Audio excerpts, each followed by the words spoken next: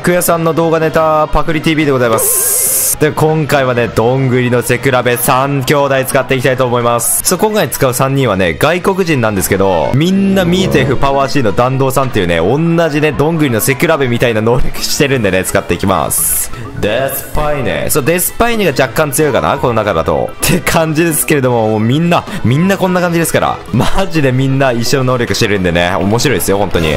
しかも全員センターフライ2。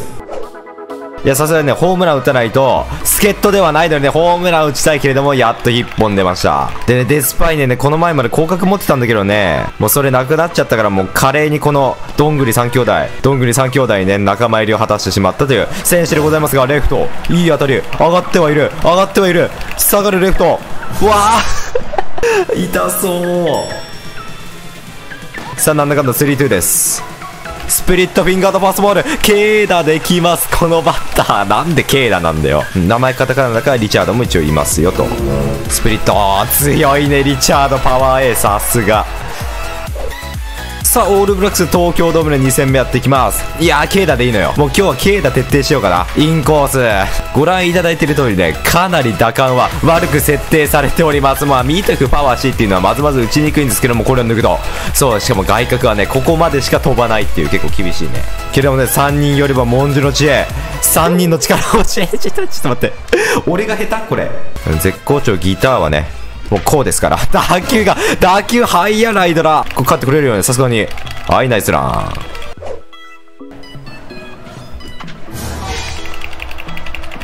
面白い。落ちたー。スチュワート、お前がエースだ。さあ、ホーケース一発出れば逆転。ホーケース、お前まだ1本ねえからな。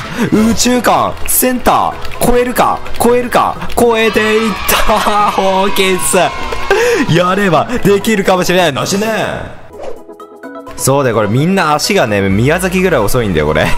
そうだからね、長打がね、打ちにくいっていう悪い点もあるんすよね。足遅いのみんなどんぐりですけれども、アッセディーよ、外角。俺ちょっと外角得意になり始めてる。これいい練習方法かもしれない、これ、どんぐり3兄弟。うっそ、プルヒ、これがプルヒかー。おお、東の写真がかっこいい。やばい、今更新来た。今ベスト9タイトルホルダー第2弾来た。やばい。いや、東の写真がかっこいい。いや、そして負けそうだから打たんといけないというね、デスパイネ、ナイスバッティング。これ申し訳ないけど、ダイソー。ちょっと待って、一回パープル集中しよう。アースディー。さあ、一発でやっぱ逆転、奇跡起きるか。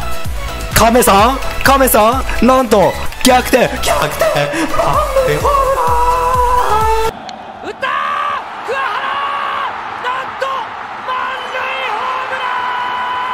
そのストレートを待っていました。これもしかして神回ってやつこれ。いい回になってきたよ。